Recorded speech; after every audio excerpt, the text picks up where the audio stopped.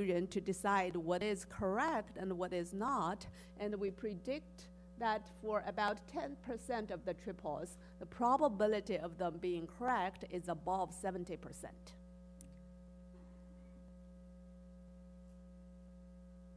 So to understand how well we are predicting the correctness of the triples, we use the gold standard, we use freebase, and we make an assumption called local closed word assumption. This basically means if a subject predicate object exists in freebase, because freebase has a precision above 99%, we will believe it to be true. Otherwise, if the subject predicate exists in freebase, but the object does not, then assuming freebase knowledge is locally complete, we consider that object is wrong. For example, if freebase knows 2 daughters of Barack Obama, we consider any other information about Barack Obama's children to be wrong. And if the subject predicate does not exist in freebase, we assume it is unknown and we remove it from the gold standard. And this graph shows that the probabilities we predict are well calibrated. So this means, for example, if we look at the probability, the triples where we predict a probability of 0.7 to be correct, if we put all of the triples in the same bucket, and then the accuracy of those triples, in other words, the real probability for those triples to be correct is also 0.7 or 70%. So this is our first crazy idea. And our second idea goes like this. 7 out of them have a page rank among top 15% of the websites. Why? Because we are human beings. We all love gossip, right? And if we look at the knowledge-based trust, all of them have the trustworthiness in bottom 50%. And here is another example. If I can, yes. So here is like a social sort of a website, and we know, oops, woo. Okay, so our system knows nothing about British women. However, it looks at the information provided on this page, and it decides, well, this lady is not from New Zealand, but from Wales, and so this page is less trustworthy. Okay, so both of the projects got a lot of news attentions for Knowledge Vault. The most optimal one is Goodbye Knowledge Graph, Hello Google Knowledge Vault. And for knowledge-based trust, the one I like best is, let's wait for it. So why some people are so terrified by the idea of a Google Truth Machine? And neither of these projects was launched at Google in the way it was designed. And here are many reasons, and one of the technical reasons is like this. So when we extract the knowledge, we use distance supervision, and so the training data are only contain freebase predicates, so the known predicates. On the other hand, the patterns we learned require the type of the entities. So we will restrict only to freebase entities. So we will only add stuff into the top left corner. And in KV, among the top 0.3 billions of high confidence triples, about 60% are not in knowledge graph. And that is only 1% of knowledge graph, even at the year of 2014. And now Google Knowledge Graph has like 70 billions of facts as they announced. And for knowledge-based trust, restricted by this extraction low coverage, so the reliable score, we can compute it only for no more than 20% of the websites. Okay. I know your question. Your question now is, so where is the business? The business actually lies in the problem behind knowledge vault and knowledge-based trust. And this problem is called knowledge fusion. And so basically taking the knowledge triples and their provenance, basically telling which extractor is extracting from which data sources. And then we want to predict the probability for each triple for the correctness.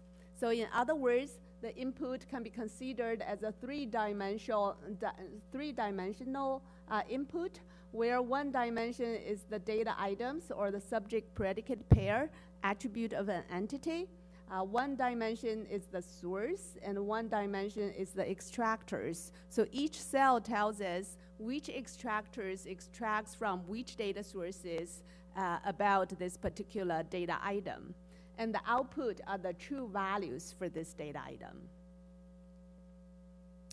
So essentially, we use the graphical model. And here I'm going to talk a little bit about the technical details. And here, XEWDV represents our observations. What an extractor E extracts from this web page W about the data item and value pair about a particular triple, so whether that is extracted. And then we have two latent variables. CWDV represents whether the source really provide this triple. And VD represent what are the correct values for this data item. And then we have parameters. AW is the accuracy of the web source. PE and RE are the precision and recall of the extractor. And so in this way, whether an extractor would extract something from a source depends on the quality of the extractor, and also depends on the source, whether the source really provides it. And whether a source provides something depends on whether this thing is correct and what is the accuracy of this source. So we run EM method on this graphical model, and eventually we compute AW. This is the knowledge-based trust, and we compute this VD, which is the knowledge vault prediction for the correctness of the triples. Certainly, this is a simplified version.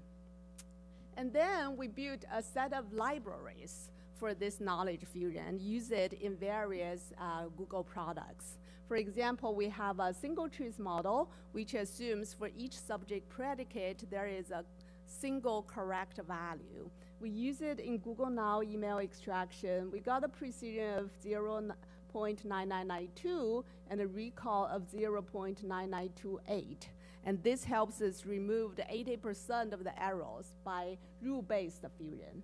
We use it for entity type identification. Here we use a multi-truth model because one entity could belong to multiple types, and this gives us a precision of 0.91 and a recall of 0.98. We also use it in a project where we try to collect long tail verticals. And these long tail verticals could be like yoga poses, Hindu deities, etc. And these are basically things that people some people care about, but it is not globally popular. And we used two steps. First, we decide interesting long tail verticals, and for each vertical, we find up to 3 data sources. And the second, we have the crowd collect triples from those sources using some annotation tools. And here I'm lying a little bit. Actually, those crowd are not really sort of the crowd on MTurk, but actually Google contractors. And also, they did like heavy curation to reach the 99.9% precision after they collect the knowledge. And even so, even if it does not look extremely sexy, but we still like face a lot of research challenges and or technical challenges. And one of the challenge is the first challenge is basically to find interesting verticals and high quality sources. And the second one is to detect the errors from the curation. and the errors from the data sources. And what we do there is for every triple we curate, we try to find evidence from at least 3 web sources. And this is actually not so easy to do for like long tail verticals because they are not popular. And if we just apply various kinds of extraction methods, our recall is 0.65. For 65% of the knowledge, we are able to find 3 evidence.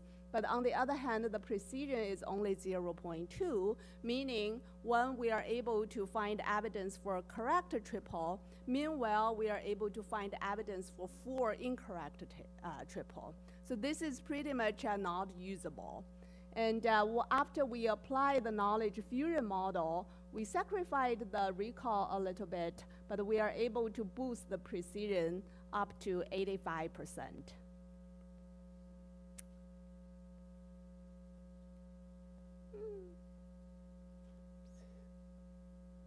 Okay, so by mid of last year, that's the time I left Google, we collected long tail verticals for like more than 100 verticals, and this gives us 2.2 millions of triples, 10,000 entities, about 700 predicates for those verticals, and we have millions of daily registered users. And the most popular long tail vertical, I wouldn't have time for a quiz, but last summer, as you can imagine, is Pokemon characters. And the least popular one is a database conference. So if we go back to look at the matrix, basically what the long tail, the lightweight vertical is doing is to add a lot of new entities and a lot of new attributes for those long tail verticals.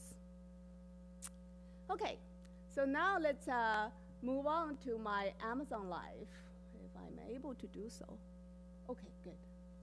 So at Amazon, my new mission, or the mission of our team, is to build an authoritative knowledge base for every product in the world, including products sold at Amazon or outside Amazon.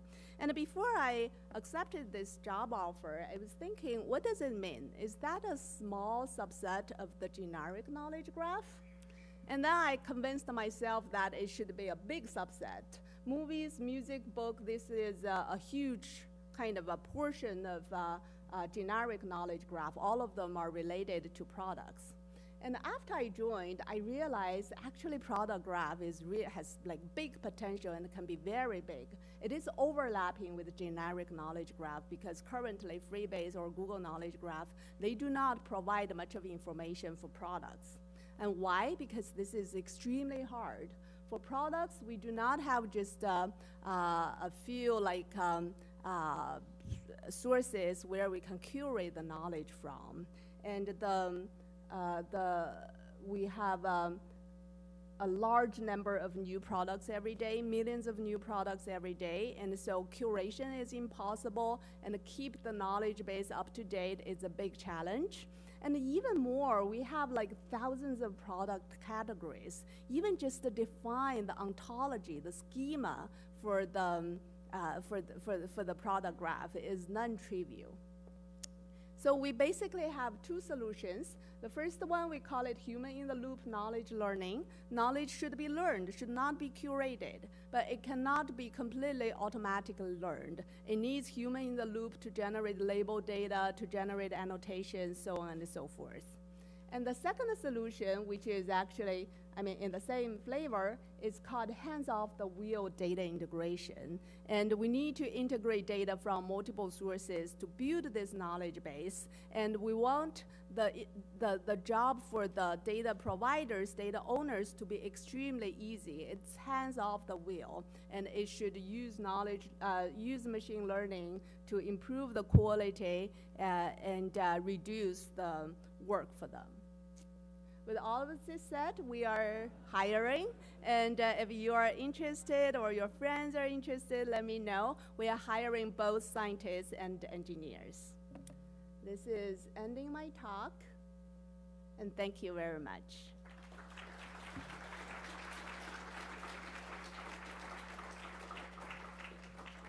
So I guess we have time for questions, yes?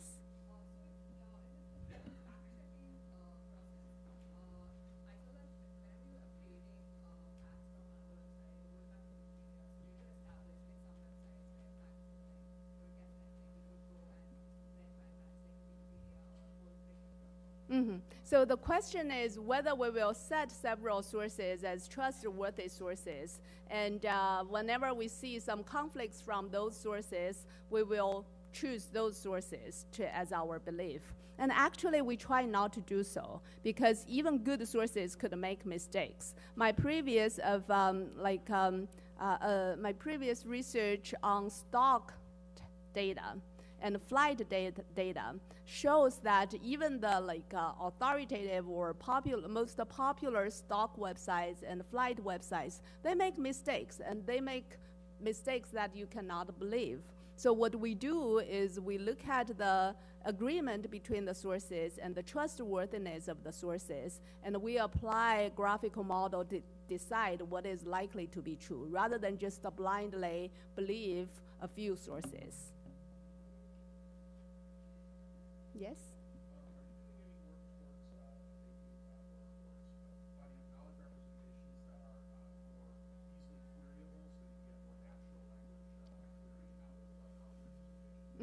So the question is how to improve the knowledge representation to make it more easily queryable using natural language queries. And we follow the current sort of tradition to use triples. And basically, we consider only the facts that we can represent using triples, basically subject, predicate, objects. And however, on the other hand, we can still improve the technologies to understand the natural language queries and answer it using the knowledge we have. And this is what Google has been successfully doing in Google Knowledge Search. And this is also what Alexa has been doing to answer or to have the conversations with the users. Yes?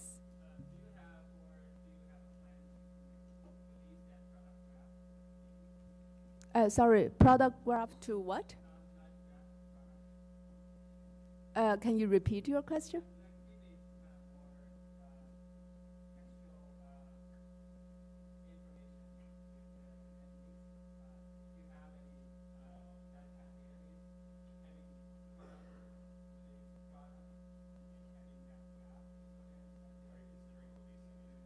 Oh, I see. Okay. So the question is whether we want to, once we build the product graph, whether we want to release the data, possibly part of it.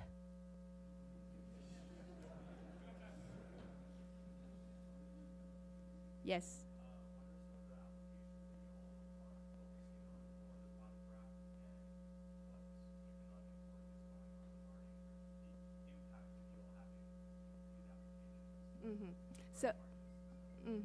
So the question is, what are the applications for product graph, and what would be the economic impact? There are many applications for product graph. For Amazon retail, we can use the knowledge to improve product search, improve product discovery, improve personalization.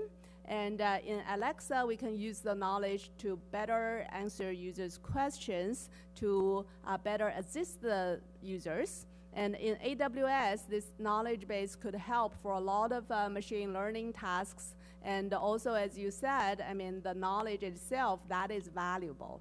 So what is the economic impact? So this really depends on how we sort of measure it. At Amazon, one of the key belief is customer obsession. We want to make sure our customers are happy. We want to try our best to improve their experiences with Amazon shopping, etc.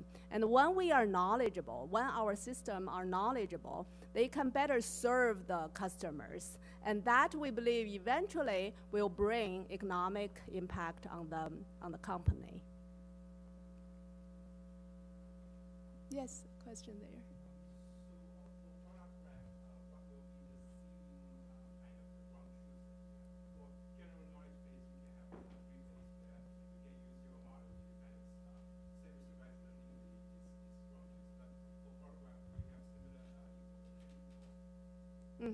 So the question is, what is the ground truth we will use to train the models and to evaluate the models. It is by no means easy. And as basically, we do not have one or two sources to say, okay, this is our ground truth. And we need to smartly generate a lot of labels, just as what we heard in the morning for the video-related stuff.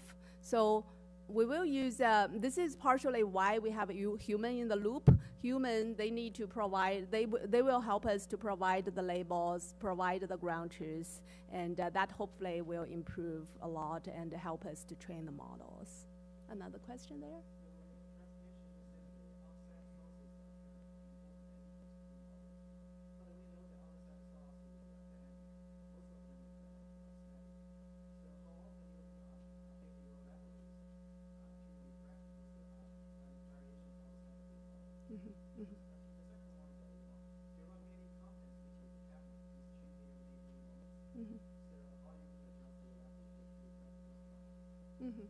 So the two questions are related. The first one is external data sources. They are changing their data all the time. And the second question is, the real world is changing and how we are able to capture that. This is a very good question. And so basically, we do need to refresh our knowledge very frequently.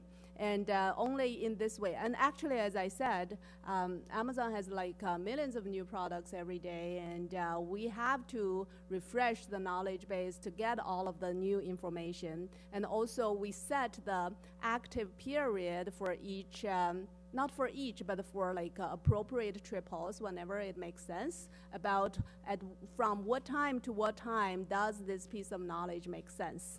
And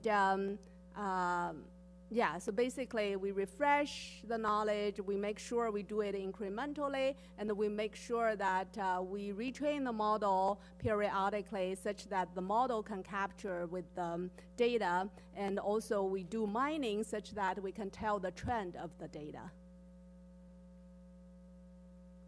Okay, I guess I'm using up my time. Thank you very much.